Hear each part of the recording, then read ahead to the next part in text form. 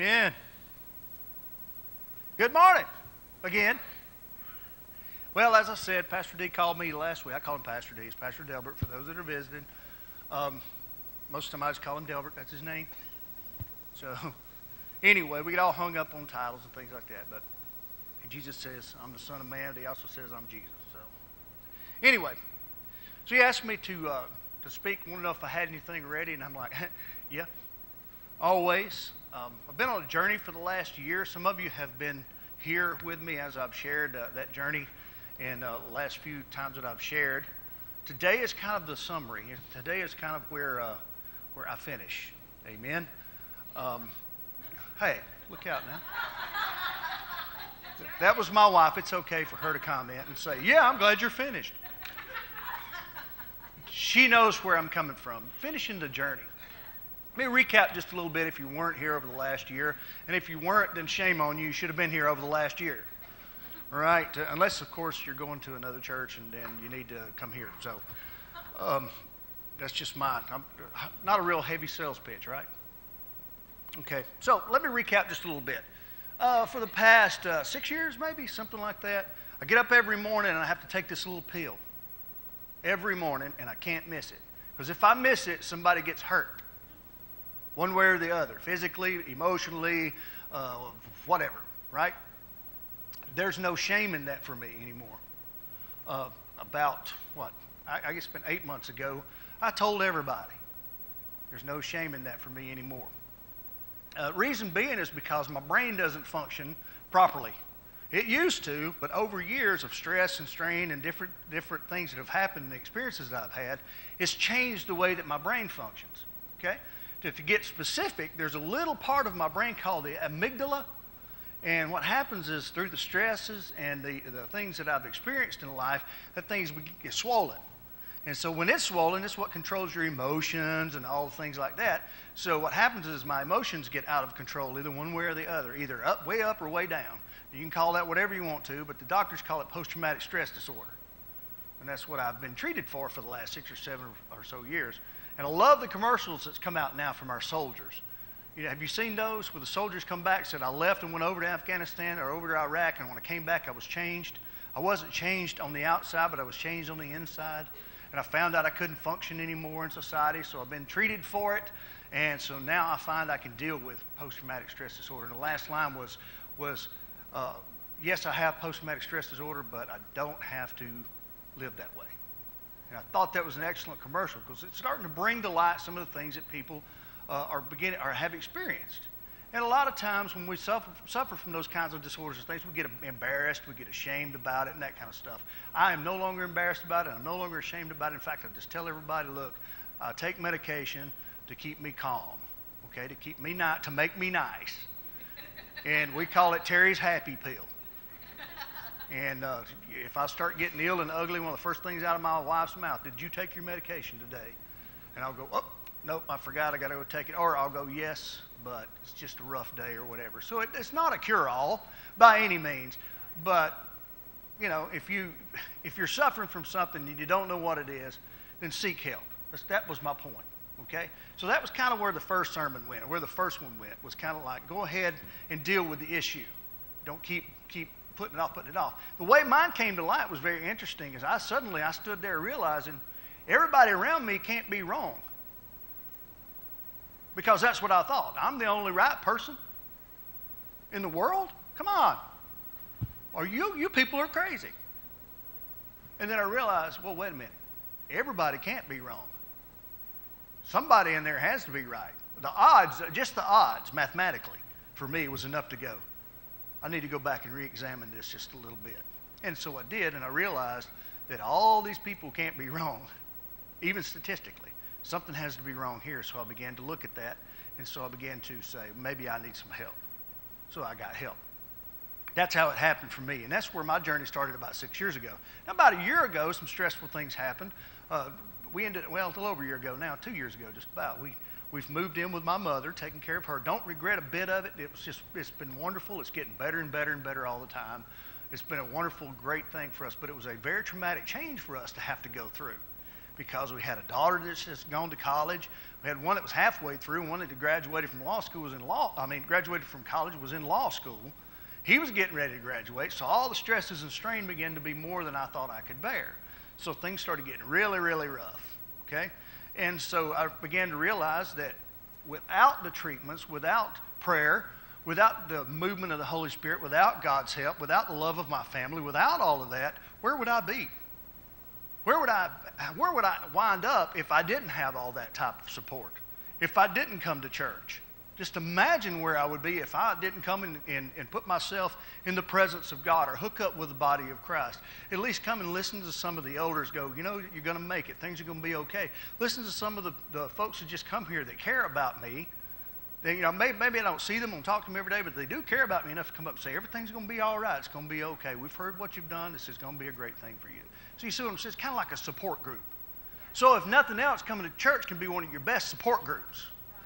So if you hadn't gone and got help and seen the help of a professional, then this is really, really, really good, okay? So you with me on that? So it came from that perspective, and all of a sudden I realized the things that go on inside me, I call it the monsters inside me.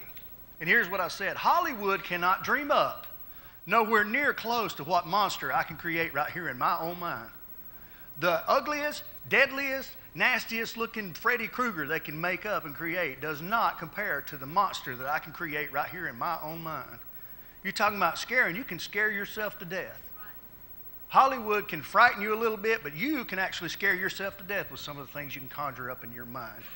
Here's a great example for fear. Always thinking that when your kid leaves the house when they turn 16 that they're not going to come back when they start driving. All the worst can happen. See what I'm saying? This is a constant fear there. Here's one of the biggest fears my wife and I share for a long, long time is our kids being abducted. That's a huge fear, right? Hollywood makes movies about that stuff, but they can never capture the true fear that's inside the parent. They can portray it in a certain way, but they really can't get inside your mind like the enemy can and say, your kid may not come back. See what I'm saying? So you can live in fear there. Or even the demons, you know, even the ones that we create in our minds, you know, we think about what they might look like. They draw the horns on them and they paint them up, put them in these big suits and things, but they don't come near close to what you see in that imagination of yours. And Paul says your imaginations can run away with you, right? He also says don't become vain in your imaginations. So we're going to talk about imagining some things here in just a little bit too. So it went from the monsters inside me to dealing with fear. Fear is a strong, strong, strong emotion. It's also a good, strong way for the enemy to come after you, to just absolutely shut you down in fear. Now, my fear was not of any monster, man, or anything like that. My fear was losing family because we had gone through so much strain, so much stress. We lost my stepfather. We've been losing grandmothers and grandfathers over the last couple of years. So then all of a sudden reality hit me. Well, what in the world would happen if I lost my family? And of course, God would take care of it. You put yourself in, you think about Job, what happened with him, you know, and how much he gained back. But that fear was always there. Fear will cripple you. And so what I talked about is not allowing fear. Don't give fear a place. God has not given us a spirit of fear, but of power and of love and of what? Of a sound mind. So where does fear really attack? It attacks in your mind. So to get that mind back together, you get away from that fear, then you have to get into God's Word. You have to understand that He's given you peace and security and joy and strength and all the things that God has given you to combat fear. And you don't have to be afraid. And we actually sing songs about it. You don't have to worry and don't you be afraid. And all those songs that we sing about fear and coming against fear. So we don't have to live in fear, right? And then I talked about anger and rage because I'm an angry person. I still am an angry person. I'm an angry person in rehab. This is rehab for me. Okay? Well, you shouldn't be angry. Well, you can't say that until you put yourself in my shoes. You want to put yourself in my shoes for a little while and see how you feel. Remember I talked about you take a dog that's been tied up on a leash for a while and the kid comes over and keeps whacking away at this dog with a stick, whacking away. Eventually the dog is going to get up and bite you. So don't come whacking at me with a stick expecting me not to bite you. Don't pick at me. And here's what I call it every day. I say, don't poke at me. Stop poking at me. You know, if you don't have anything good, if you're not trying to come in with good intentions, if you're not coming to just make a good conversation, stop poking at me and go away. Give me some time to cool off and you can come back and we'll talk. But the constant poking will cause what I said, the Hulk, to come out. Remember the story about the Hulk? What happened with the Hulk is, and this is so true to my life, is the Hulk had a daddy. And daddy had some strange intentions in life. Daddy was trying to create this monster. So his dad genetically altered the genes of himself and then passed that along to his son. And then his son became the Hulk because of the gamma radiation, the things of life that polluted that gene experiment in him. All those things came bubbling up, and before long it was rage, and that rage turned him to the raging monster they call the Hulk, who just mindlessly smashed things. And I spent years smashing things. I did. I'd rage and rage and rage, smash, smash, and smash. The next thing you know, you got this wreck. You've got nothing but people that go, I don't even want to be around him anymore. He's so angry. So dealing with that anger was one. Dealing with rage. Dealing with the fact that you can't control your temper. So, and you know, you get tested every day. When I go to the counter to get my medication, they start asking me 9 million questions. Did you not read what this is? Read the medication, and then you'll stop asking me so many questions. You'll just go, here, you need to probably go take one of these and come back and we'll ask you some questions. So you follow what I'm saying? Not because I want to be that way, it's just something has happened. Throughout life, circumstances and things changed the way that I thought. And so now God is helping me correct that through this journey over the past year. Amen? So if we can change, if we can grow, as the Bible says, from glory to glory and become better, then let's do it, right? So let's get into today's sermon. Today we're going to talk about guilt. And I titled it Guilt, but really it's guilty? Really? It's a question mark. So, and see, we always hear a lot about all the other things in Christianity, all the things about, well, Jesus took away your guilt and your shame. Yes, he did, but have you dealt with it? Have you presented it? Have you brought it before him? Have you brought it before the cross? Have you brought it before God and let him deal with it? Sometimes we feel guilty. Life circumstances leave us feeling guilty. But here's what I found from talking to people, especially over the last few weeks, is that they're confused regret with guilt. Okay, you follow me? Regret and guilt are not the same thing. There are a lot of things in life I regret that I don't feel guilty about. I regret punching a boy in the mouth when in the 9th grade. But I don't feel guilty about it because he deserved every bit of it. See what I'm saying? I regret that. Probably should have handled that totally differently. But did he deserve a pop in the mouth? He absolutely did. He poked at the dog on the chain. And he got it. He got bit. So I regret that. There's a lot of things you can regret in life. Things that you've done to other people you regret, but do you feel guilty about it? That's the question. Now let's look at regret. And I went with the Webster's Dictionary for this. And this I thought was very good at explaining it. And then it will give you some examples of what regret is. And then we'll compare that to guilt, okay? Regret is to mourn the loss of or death of. That's what regret is. To miss very much. To be sorry for. And then here's how it actually is used in the sentence to give you some good way to define it. Don't say anything you might regret later. Ooh. Ooh. That one like hit me between the eyes. I deeply regret what I said. Same thing. She does not regret leaving him. He regrets not traveling more when he was younger. He says he doesn't regret anything that he's done in his life. So you see how regret works. It's not really guilt. It's just kind of, well, I kind of feel, I really wish. Usually people say, I wish I had done this instead of doing that. Or I should have probably done something else instead of doing that, right? Like I said a while ago, there probably been a better approach than punching the boy in the face, but hey, you know what? He did it. He's the one who poked at the dog. Now guilt, here's guilt on the other hand. And this, again, it's from the Webster's because I thought it was very clear. The fact of having committed a breach of conduct, okay? Especially violating a law and involving a penalty, such as a guilty conduct, okay? Number 2, the state of one who has committed an offense, and that's the word I'm going to use, offender and offended. We're going to use that later on, okay? And here's another one, feelings of culpability, especially for an imagined offense. Remember what we talked about? Paul said you can become vain in your imaginations, okay? So you got an imaginary offense you feel guilty about. We're going to deal with that some too, like self-reproach is the example they use. a feeling of culpability for offenses. And I gave the definition. Culpability simply means that you are the blame for what was done. You're culpable. You know, we read those words, we don't bother to go back and look up, what does culpability mean? It means I did it. That's basically what it means. I'm responsible for what happened. And most often we do feel guilty for what we've done. And this can be overwhelming to us, and it can defile, you know, just about every aspect of our life. Think of it this way. Experiences that create guilt with us can cause us to have nightmares. We have insomnia, which was my case. I didn't sleep for 2-3 days at a time a lot of times. Self-hatred. Oh boy, that's a big one for a lot of folks. An inability to love or to be loved. You can't share, you can't reciprocate love and be loved. It's always like someone has an angle coming after you. They love me, but do they truly love me? You don't trust them. A lack of trust is another one. Depression, self-destructive behaviors, drugs, alcohol. People that get out and get hooked on that kind of stuff. It all becomes self-destructive. People that go out and do crazy, crazy things, you don't know why they do it.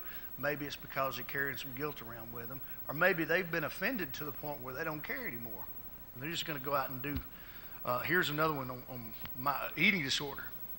You know, that's another big one. Aggressiveness, fear, and then often rage. And so I thought those were just great to follow right along with what I've been talking about. So aggressiveness, fear, and rage. And then a list of destruction. And it's to your soul. It goes on and on and on and on. I mean, there are many, many more. In fact, it can go so far as to get to the point of suicide or even homicide. A lot of times when that stuff gets that bad, you know what I'm saying? So it's a product of our own actions. There's a difference between shame. You can feel shameful about what you did, but not necessarily feel guilty. Does that make sense? And here's why. Because shame is not the same as guilt. Okay? Guilt is a product of your actions, and the shame is the byproduct of guilt. So the two work hand in hand, but the guilt comes first, and then after that comes the shame. And what I'm telling you today is you don't have to live with that shame. Okay? God says it. Jesus said it. You do not have to live with the shame of what you have done. And guess what? It doesn't matter how bad it is. Go back and look at some of the characters in the Bible and the things they did. Many of us in this room will never even come close to doing what David did. And yet, he's still a man after God's own heart. I've never taken somebody else's husband, send him out to the front line, and had him killed so I could have his wife for mine and had a baby with him. I've never done that. And so the actions, not comparing myself in actions to him, but you see what I'm saying. If we get caught up on that, we're going to miss the whole point that God has taken that shame and that guilt away. He dealt with David. He dealt with Bathsheba. He dealt with that situation. But David went on and still became king. He was still king, and he died being the king. Right? So the punishment is okay. I mean, you can live through it. He's not going to kill you. That's the whole point about it. Is you don't have to live with that shame. Because shame is something inside that you need to work on. And we're going to start out, I'm going to give you 4 basic steps on dealing with guilt. Okay? Guilt, shame, whatever. You can interchange these words. Because really what it's going to boil down to is sin and faults. That's what it's going to boil down to. But let me give you a good definition of shame to work off of. Shame is a painful emotion caused by the consciousness of guilt, or the awareness or being aware of guilt, a shortcoming or an impropriety. Then let's go on to number 2. A condition of humiliating disgrace or disrepute. In other words, your reputation's been tarnished a little bit. Well, my goodness, I'm 47 years old. I can promise you at some point my reputation has been tarnished just a little bit. If I lived in the shame of that or the guilt of that, then I will never go on and fulfill God's potential for me.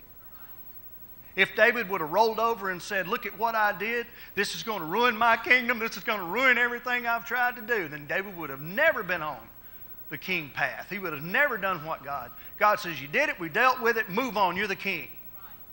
You've got to lead Israel. You've got to be the one that takes me to Israel. And that's the same thing with us. If we wallow in our own self-pity and our guilt and our shame, then you're not going to go on and do and carry out the potential that God has given you. You're just not going to do it. You're going to wallow in that shame until you can get up. You're going to hide in a cave like the prophet did until you get up and get out of that shame and self-pity. So here's what I found in God's Word. Some great insight in dealing with guilt. And there are 4 ways that I want to approach dealing with this, okay? Self-examination, confession, which is very important, forgiveness, the ultimate importance, and then repentance, the finality of the whole thing. Okay? So self-examination, confession, forgiveness, and then repentance. Those are 4 things that I promise will take guilt, shame, and pain away. Okay? Because it's exactly the model that happened with everybody who has defeated guilt and let God move in their lives. Number 1, examine yourself. 2 Corinthians 13:5 says this, and it starts out very powerful. It says, examine yourselves. Right? Don't examine other people. Don't be the one that says, well, boy, you really got all this all messed up, don't you? Well, wait a minute. What about you? Because Jesus said this. You might want to get the plank out of your own eye before you start pulling toothpicks out of somebody else's. Now, that's the old Southern way of translating, by the way. That's the Terry Southern version. Take the plank out of your eye, the 2x4, before you pull the toothpick out of somebody else's. And so I'm not talking about judgment. We're going to talk a little bit about judgment. There's a difference between judgment and accountability. We're going to talk about that too. Because God does want you to be accountable, but you're not here to judge other people. Right? There's an accountability process He has in place for that. So examine yourselves to see if you are of the faith. What? Here's another one. Test yourselves. Don't you understand that Jesus Christ is in you unless, of course, you fail the test? Now, that sounded sarcastic to me. Because I don't fail tests. Even if I have to stay up all night studying for it, I ain't failing no test. But it's God's test for you, and it goes on and on and on. It's a test that never ends, so study, study, study, right? But I hope that you will realize that we don't fail tests. We pray to God that you don't do anything wrong. That's the key to not failing the test. Don't do anything wrong, not because we want you to appear to pass a test, so that you might do the right thing. And I have this thing, do the right thing consistently every time, and I promise you it will not come back and bite you. Do the right thing. It's really the most simple base definition of righteousness. Doing the right thing. So examine yourselves. We're constantly reminded of our past by Satan. I mean, we don't need anybody really telling us how bad we were. I know how bad I was. But he's going to use that to remind you, and he's probably going to say something like this. You know, you're way too guilty to seek forgiveness. You're way too guilty for God to even look at you and go, you know what, I think I can forgive that. And so we're constantly reminded of that by the enemy. You feel hopeless. Sometimes you feel rejected and defeated. The reality is that Jesus died to prove just the opposite. Just the opposite. He didn't come to die just so that all that can be taken away. He came to put a silence to everything like that. He came to take it away and silence it in your life. You don't have to live this way, he says. So the reality is that Jesus died to prove that. Amen? But sometimes the guilt is so deep that we may not be able to understand what truth really is, or what is the truth, and is that rugged cross that we talked about is where all that was dealt with. That's the truth. We have forgiveness. But to access that forgiveness, we're given some instructions, and one of those is to confess. Confess your sins to God. Now here's what I thought was very interesting as I looked at this. It says, confess your sins to God. But then you go on and you start reading down in James, it says, confess your faults one to another. So you got a twofold confession here, right? Now, I don't mean going in and confessing to the priest. I don't mean you have to go in there and give 10 or 15 penances and go and sit down to the priest. If you won't do that, knock yourself out. That makes you feel good, knock yourself out. But nowhere in here does it say that. It says, confess your sins to God the Father, and He'll forgive you. If we confess our sins, He is faithful and just to forgive us our sins and to cleanse us of all unrighteousness. And that's 1 John 1:9, if you're taking notes. And then James 5:16 says this, confess your faults one to another and pray one for another that you may be healed, because, here's why, the effectual fervent prayer of a righteous man avails much, or availeth much. The effectual fervent prayer of a righteous person can lay devastation on the enemy. It can take away fear. It can take away shame. It can take away pain. And it can take away guilt. Because they're praying for you for the better. So confession is awesome. It's an awesome, awesome tool that we don't take advantage of. We're taught confess your sins to God. But what about confessing your faults one to another? Sin is kind of defined as this. So let me give you, and the words, two words are used synonymously in the scriptures. If you want to look it up in the Greek, sin and fault. They're two different words Greek-wise, but they're connected together as synonyms. Does that make sense? So it's two words that have the same kind of definition, but they're spelled a little differently. They're linked up together, but a fault is better defined as something else. I'm going to tell you what sin is. Now, Delbert did an example one time in here. Some of you may remember. We got a bow and arrow out, and he took and pulled that arrow back and shot at the arrow. If you hit the target, then that's not sin. But if you miss, if you fall short of the mark, that's sin. And that's very simple. When God sets a mark and you fall short of that, that's sin. And here's what Paul wrote about it. To him that knows to do right and doesn't do it, to him that is sin. So doing the right thing. If you don't do the right thing, you're going to come short of the mark. When you come short of the mark, then you sin. That makes sense. Fault, on the other hand, I'm going to give you a good definition of fault. And I thought this was awesome because this was revealed to me earlier. Think of fault as like a fault in the earth, where there's something wrong underneath. It has a hollow space under there. There's a fault down in there. And what happens, eventually that fault begins to shift. And the earth begins to try to balance itself on top of that fault. Instead of being on a solid rock, it's on some airy dirt that has a hole down underneath it. And as that hole gives way, as the fault gives way, then the earth begins to quake. And the destruction comes on the outside because of that, right? So which one caused the destruction? Was it the earthquake or was it the fault? Well, ultimately it became the fault, but it's usually the earthquake that causes. Because the fault, as long as that fault lays dormant and it's not active, then guess what? There won't be an earthquake. Okay? Now let me give you some definitions here right quick. It's going to help you with fault. Fault is simply a weakness. It's like it said in the earth. It's a weakness. It's something that you give into as a weakness, and then that weakness causes the ground to cave in around you, and when it caves in around you, the earthquake happens. So the quakes of your life are usually caused when your faults come to surface, when your weaknesses come to surface. When you give in to a weakness, all of a sudden, boom, the earthquake happens. And it not only damages you, but everything around you comes falling down around your life. And what gets me is a lot of times people go, I don't understand why my life just keeps like it's just falling apart. Well, examine the fault. Find out whose fault it is. And see, in my case, I found a common thread.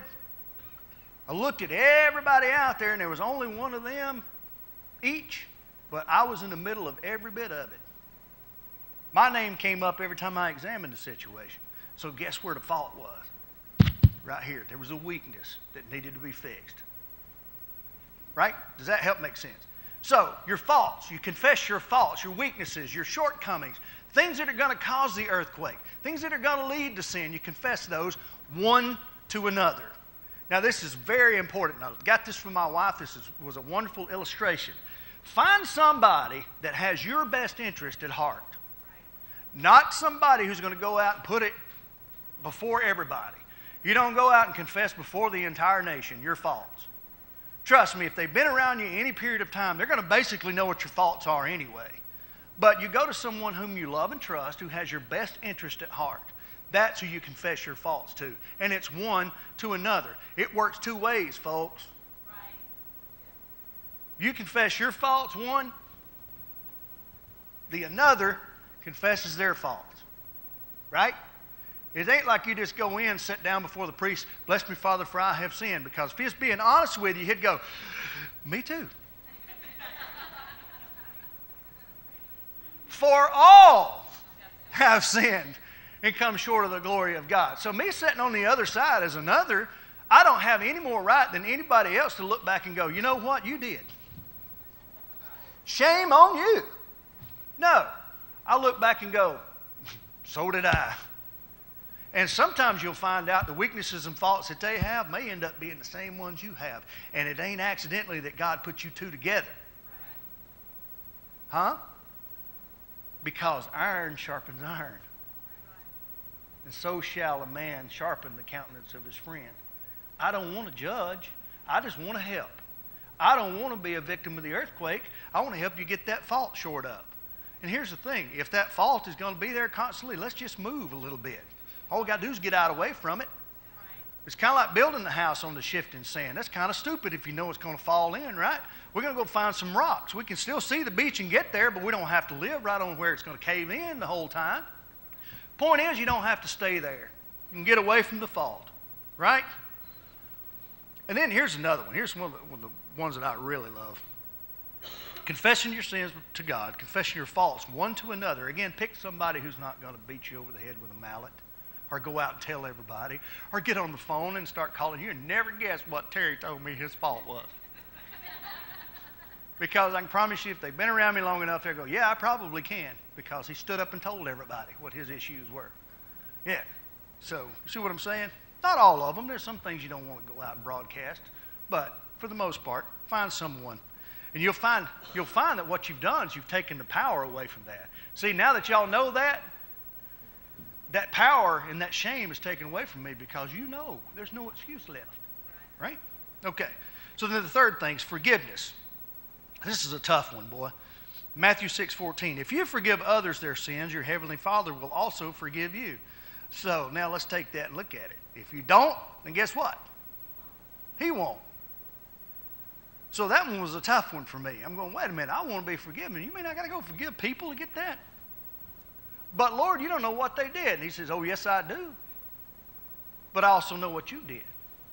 So the judgment is taken away from me. I'm going, oh, so I'm going to be held accountable? Yes, and they will too. So, big difference. Forgiveness is kind of hard to work in, but we'll get there. Matthew 6:15. But if you don't forgive others, neither will your heavenly Father forgive you your sins. Ouch. How hard is that, right? But let me tell you what I found out. It's the best defense for a person who's been offended by somebody. Forgiveness is, you can put up some great defense if you just offer forgiveness. Jesus said this, love your enemies, and in doing so, you're going to heap coals of fire on their head. If somebody has offended you, if you'll just keep loving that person, loving that person, loving that person, guess what? It's the best defense you can put up. Just keep putting that defense up. You know what? Yep, but I love you. Yeah, but I forgive you. You're forgiven. You're forgiven. And I know that's tough. It's very, very tough, because I want vengeance. And it was revealed to me that God says, I'll have vengeance. Vengeance is mine, says the Lord. You know why he says that? And here's what he revealed to me. The reason he told me that, because you don't have to live with what's going to happen to that person. I'm going to do it myself. And you won't carry that guilt the rest of your life, because I'm going to deal with that heart. And usually what he does, and here's what we pray for, he makes them better. How about that? How would you like for your enemy to get better? Not being an enemy, but how about them being just a great person? Or better yet, getting saved. Really? My enemy can get saved just like I did? Absolutely. How'd you like them sitting beside you in church going, hallelujah?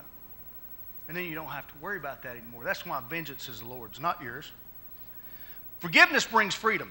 For the offender, God grants forgiveness through the blood of Jesus Christ. None of us have to live with guilt all the time in our lives. We can be liberated. Here's another revelation. God will forgive you, and the truth is, I love this, most people will too. How about that? We don't realize that people can forgive you too. We think this person will never forgive me. How many times you said that? Oh, Lord, they'll never forgive me. Try it. What's it going to hurt? If they don't, you're no worse off than you were to start with, right? If they do, guess what? You got a new friend.